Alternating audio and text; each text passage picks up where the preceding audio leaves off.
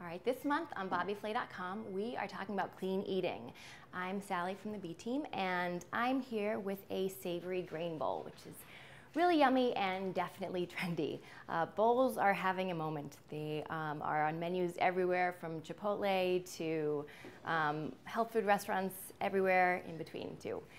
This one that I have here is quinoa, shredded kale, and I have roasted sweet potatoes. So I'll have my quinoa, the shredded kale, and before I add that to the bowl, I will just squeeze some lemon juice over it, a little tiny bit of olive oil and some salt, and just give it a quick mix with my hands and then add it to the bowl. Everything else I just kind of serve at room temperature. When I've pulled it out of the fridge, I just let it come up.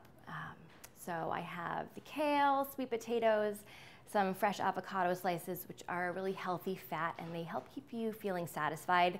And about that tofu, I'm going to show you. If you're going to bake it, it's best to use extra firm tofu, which I have here, and it's a 1 pound block that I have drained off the water that comes in the box. And then you want to press it and wait it for about half an hour is usually good to remove the excess water.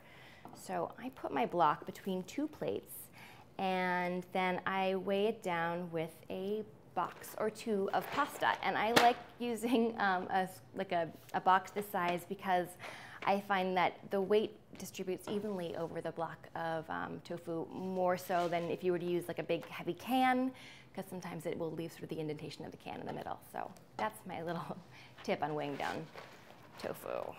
And you can slice it however you like. I think little cubes are nice. And you can season them however you like them, about 30 minutes or overnight even, or longer. You can have them sitting in whatever kind of flavor combination you like.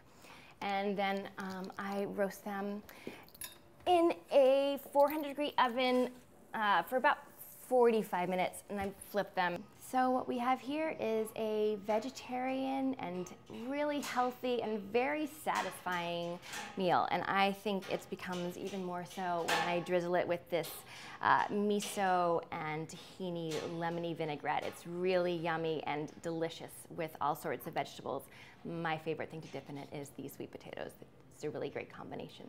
But however you do it, and again, it's great to have all these on hand. I mean, I just have these containers sitting in my fridge. I think that you'll enjoy getting on the bowl bandwagon.